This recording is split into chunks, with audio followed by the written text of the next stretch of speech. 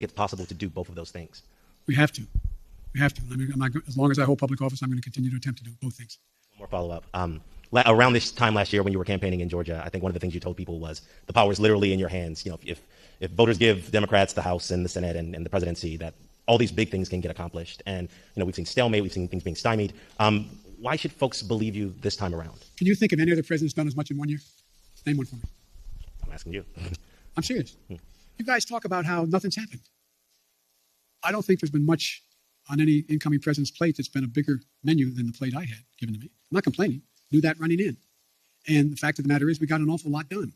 An awful lot done. And there's more to get done. But look, let me ask a rhetorical question. No, I won't. Anyway. Thank you. Yes. Be careful. Don't get hurt, man. No, I'm going to take care. Mr. President, thank you. Sebastian Smith from AFP. Another question on Ukraine. Ukraine borders 4 NATO member countries. How concerned are you concerned that a real conflagration in Ukraine, if the Russians really go in there, that it could suck in NATO countries that are on the border and you end up with an actual NATO-Russia confrontation of some kind? And secondly, are you entertaining the thoughts of a summit with Vladimir Putin as a way to perhaps try and put this whole thing to bed, address their concerns, and negotiate a way out of this? The last question, yes. When we talked about whether or not we'd pick the 3 meetings we talked about, and we talked about we would go from there if there was reason to go to a summit. We talked about a summit as being before the Ukraine item came up in terms of strategic doctrine and what the strategic relationship would be. So I still think that is a possibility, number one. Number two, I am very concerned. I'm very concerned that this could end up being, look, the only war that's worse than one that's intended is one that's unintended. And what I'm concerned about is this could get out of hand, very easily get out of hand because of what you said, the borders of Ukraine and what Russia may or may not do. I am hoping that Vladimir Putin understands that he is short of a full-blown nuclear war. He's not in a very good position to dominate the world. And so I don't think he thinks that. But it is a concern. And that's why we have to be very careful about how we move forward and make it clear to him that there are prices to pay that could, in fact, cost his country an awful lot. But of course you have to be concerned when you have, nuclear power invaded. If he invades, it hasn't happened since World War II. This has been the most consequential thing that's happened in the world in terms of war and peace since World War II. Yes. Nearly 2 years have passed since the beginning of the global coronavirus outbreak, and you again today acknowledge that Americans are frustrated and they're tired. Based on your conversations with your health advisors, what type of restrictions do you imagine being on Americans this time next year, and what does the new normal look like for social gatherings and travel to you? Well, the answer is I hope the new normal will be that we don't still have 30-some million people not vaccinated. I hope the new normal is people have seen what their own interest is and have taken advantage of what we have available to us. Number two, with the pill that is a problem that appears to be as efficacious as it seems to be, that they're going to be able to deal with this virus in a way that after the fact you have an ability to make sure you don't get very sick. Number three, I would hope that what happens is the rest of the world does what I'm doing and provides significant amounts of the vaccine to the rest of the world, because it's not sufficient that we just have this country not have the virus or be able to control the virus, but that we can't build a wall high enough to keep a new variant out. So it requires one of the things that I want to do, and we're contemplating figuring out how to do, we are contemplating how to get done, and that is how do we move in a direction where the world itself is vaccinated. It's not enough just to vaccinate 340 million, fully vaccinate 340 million people in the United States. That's not enough.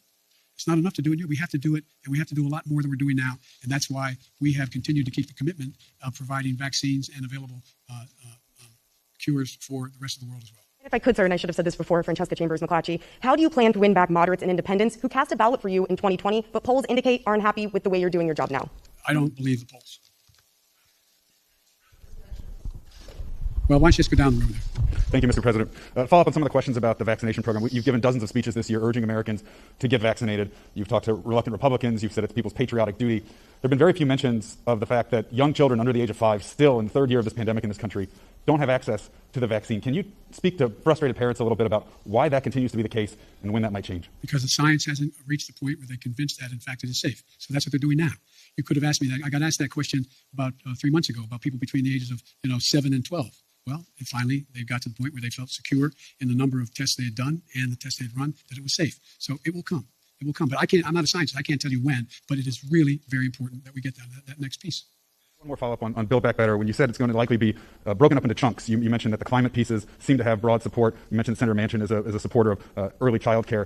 You left out the child tax credit, and I wonder if it's fair to read between the lines and assume that that is a piece, given Senator Manchin's opposition to it, that the extension of that is likely one of those components that may have to wait until There's sometime down the line. two really big components that I feel strongly about that I'm not sure I can get in the package.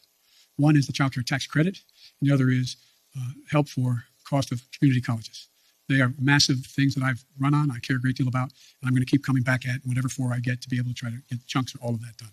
Yes, sir. Next man next to your left. Thank you, Mr. President. My name is Pedro Rojas. I'm with Univision National News. This is actually my first press conference here. It's good to meet you in person. We always have long press conferences. Awesome.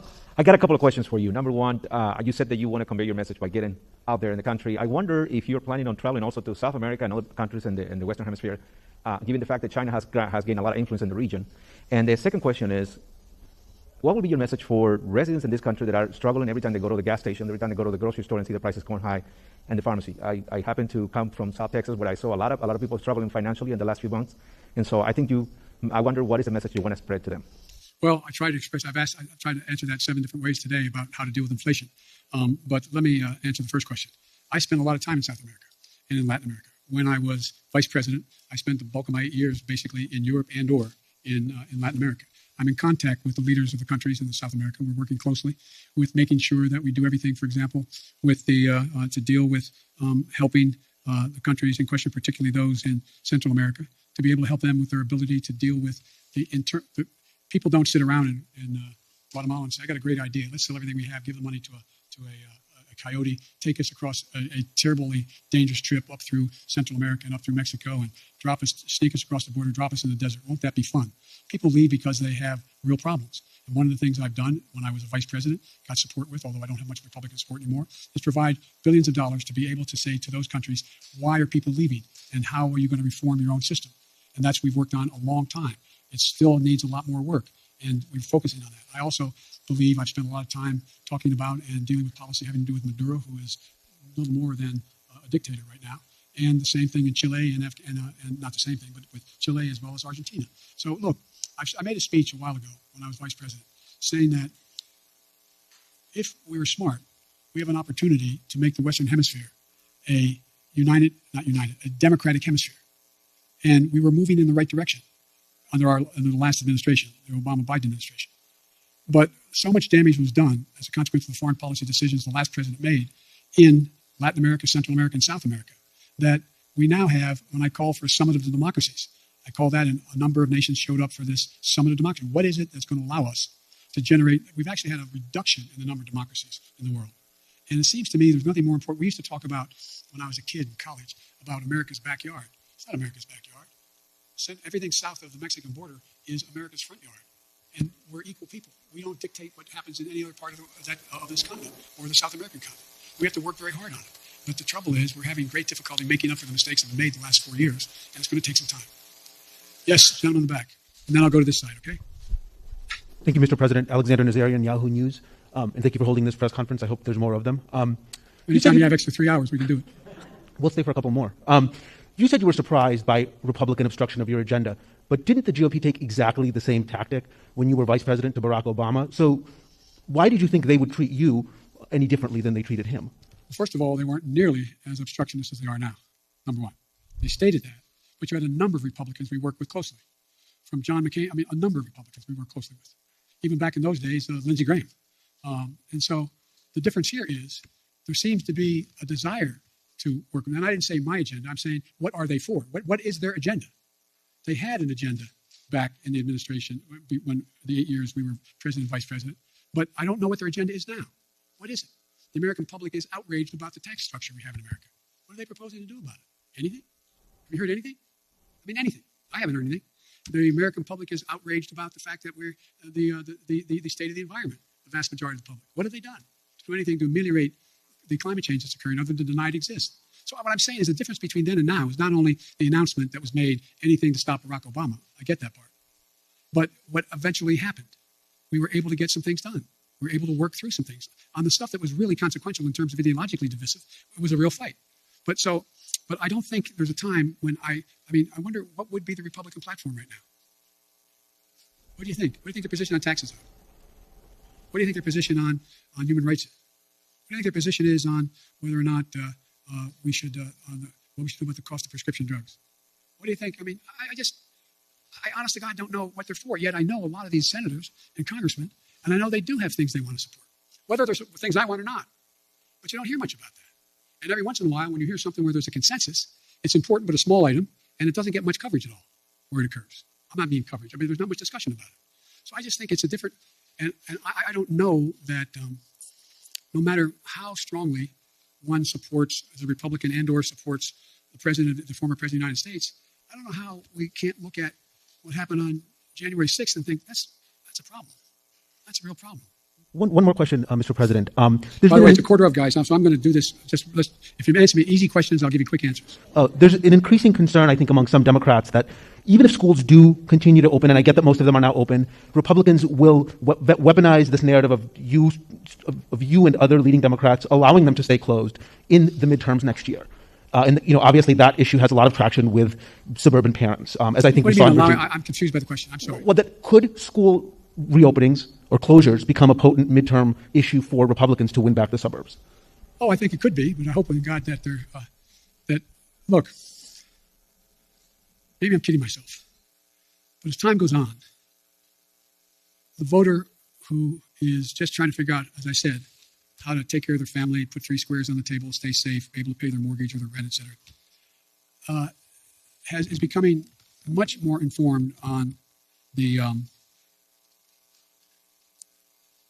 motives of some of the political players and some of the political parties. And I think that they are not going to be as susceptible to believing some of the outlandish things that have been said and continue to be said.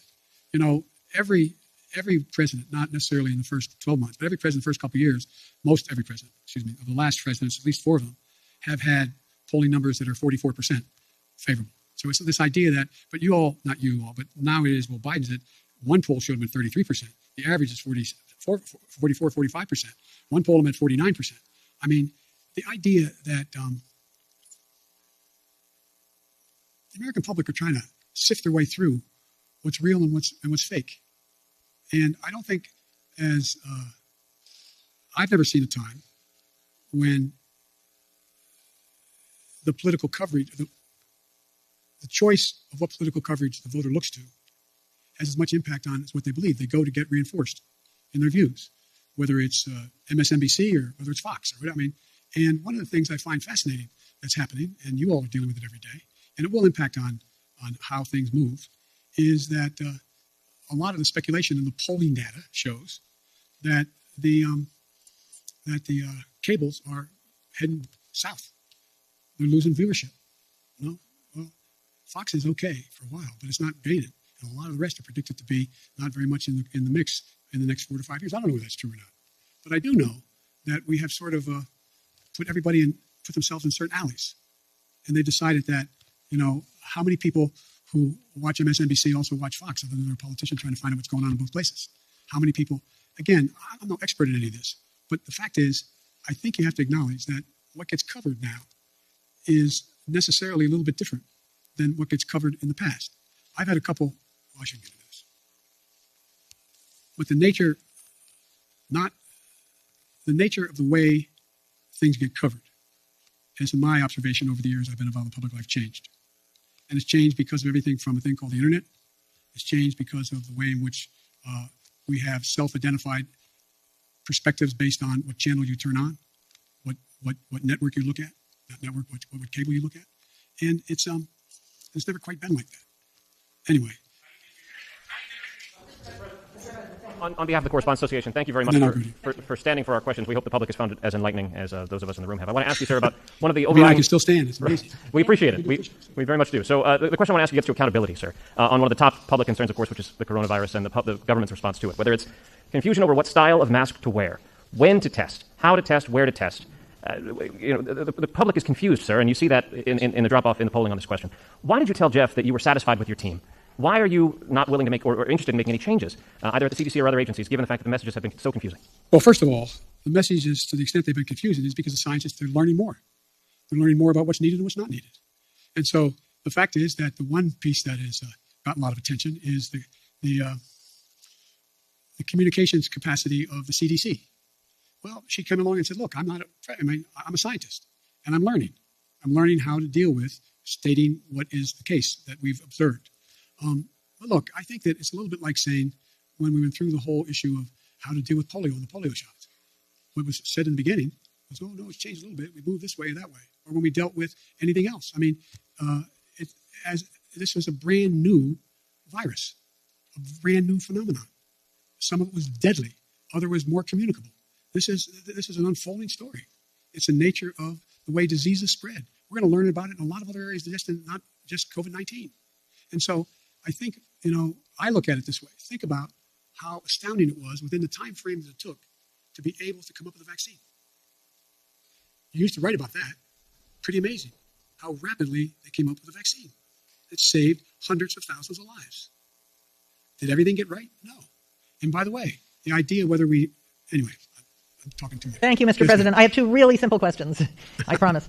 You campaigned on canceling $10,000 in student loans. Do you still plan to do so, and when? And then my second question is, now that you've clarified the Bull Connor comments, do you plan to reach out to Republicans like Mitt Romney to talk about reforming the Electoral Count Act? Yes, I'm happy to speak out. I've talked to Mitt on other occasions. And by the way, I reached out to the minority leader as well at the time that he made his speech. And so I have no reluctance to reach out to any Republican and anyone and I've made it clear. Look, I've now had the opportunity to travel because of funerals and eulogies I've made and attended, and congressmen and senators have come along with me. I don't hold me to the number, but somewhere between 20 and 25 senators and congresspersons have traveled with me. And I find you should get the list of them and ask I said for the 2, 3, 4, 5 hours that we've flown together, sit back in that conference table and talk to them. Ask them questions. They ask me questions. I learn a heck of a lot. But as president, you don't quite have that ability to do that as often as I'd like to be able to do it. And one of the things that I do think that has been made clear to me, speaking of polling, is the public doesn't want me to be the president's senator. They want me to be the president and let senators be senators.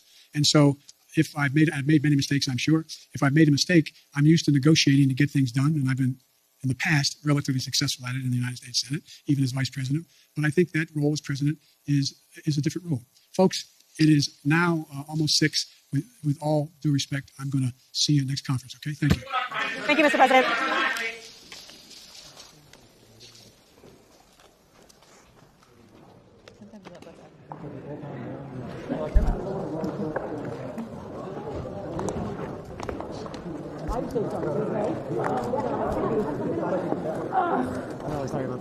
You know what? I think it was Kristen when you went by. I think she kicked me. I think that's what happened.